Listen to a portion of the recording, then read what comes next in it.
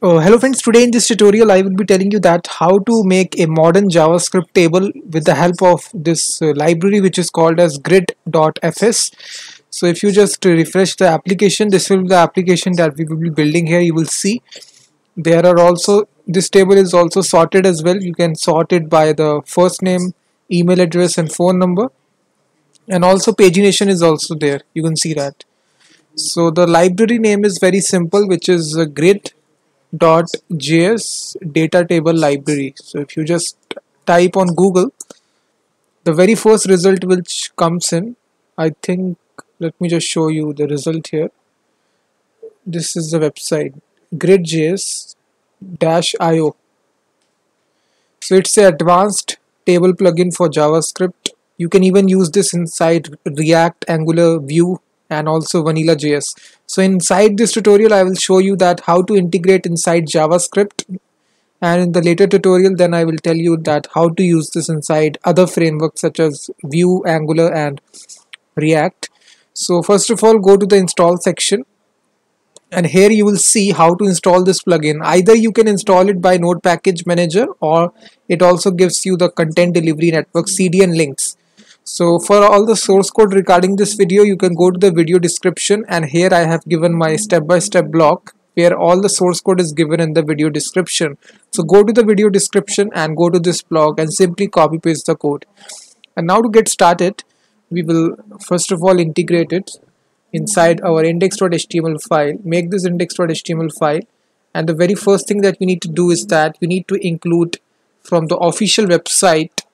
They give you this JavaScript tag. This is a library tag that you need to install. After the body, just paste this link, script tag, and also they give you the CSS link. So simply copy this, and right here after the title, paste it. And now we can make our custom JavaScript file, which is script.js. We can include this after we integrate the library. So inside script.js, I will delete all the code. And right here they have given a hello world example right here. So now to initialize this library, we need to make a div. We need to give it an ID. So inside this div we will populate our table. So go to index.html, and inside the body paste a div which has the ID of wrapper. And now go inside your script.js, initialize this plugin by writing new gridfs.grid, initialize this. I think this is a code here. Sorry, this needs to be grid.js instead of fs. So inside this, a set of curly brackets. You need to put a set of curly brackets, and then we will use the render method, and then we will select our get div element by get element by id function. Here we will pass our id which we have given to the table, which is wrapper. So here we need to define some options here. So basically if I just open this with live server, this is just a Visual Studio Code text editor, you will see nothing because we haven't defined the data.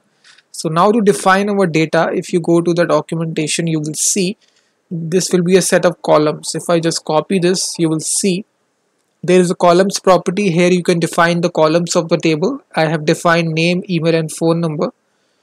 If I just refresh here, nothing will be there because we also need data to support.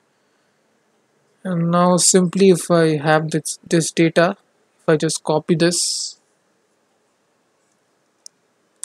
paste it, now we have the data. So this is simply an array of values. So we have defined 5 values. So if I just refresh the browser, you will see 5 columns are being there. This is name, email, phone number.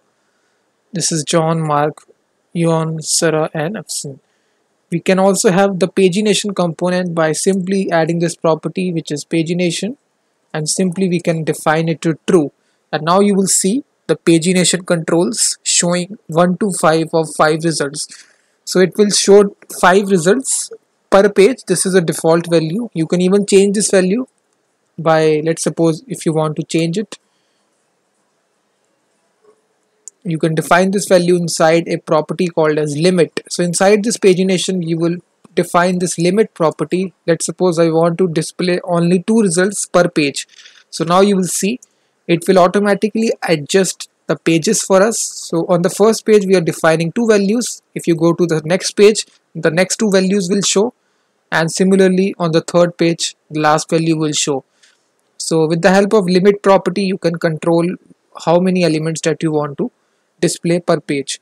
And then there is a third property, which is sort. You can even set this property to true. Now you will have also the sorting available to you. You can sort the table by name here. You will see it will display the first by A, then E. Similarly for email also, and phone number. So it has also sorting capability. So if you're making an application fetching some data from the API, then you can use this library. So it's a great library. And there are also some more options that you can have. If I just show you, so you will see there is also a search functionality. If you want to integrate the search functionality, you can just provide a search property option also, and then inside this you can have enable to true. So it will also have the searching capability. You can see automatically an input field will be added. Now you can search for any sort of entry. Let's suppose I search for JO. Automatically this entry will be fetched because this is matching whatever I am typing here. I can delete this. If I search Mark here, you will see Mark will be selected. So also automatic searching functionality is also there. Now if I want to style the components, then I can also have the style property also. You can see we can even style our table.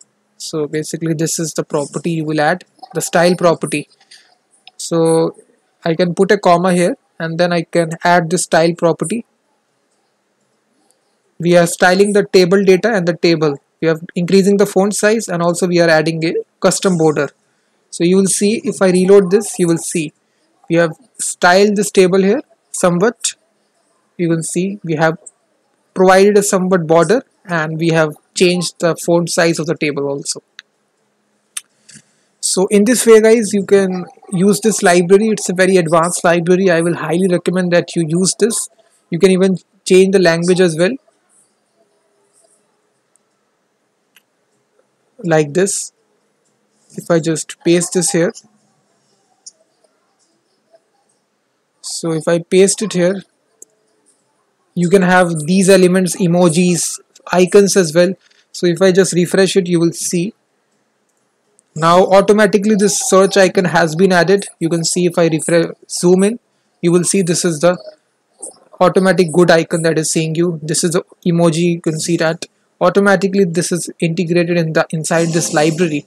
So very good library that you can use here.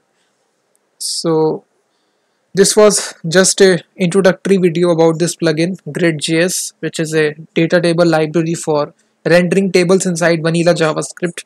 So thanks very much guys for watching this video. All the source code will be there inside the video description. So download the source code. Please hit the like button, subscribe the channel, and I will be seeing you in the next tutorial.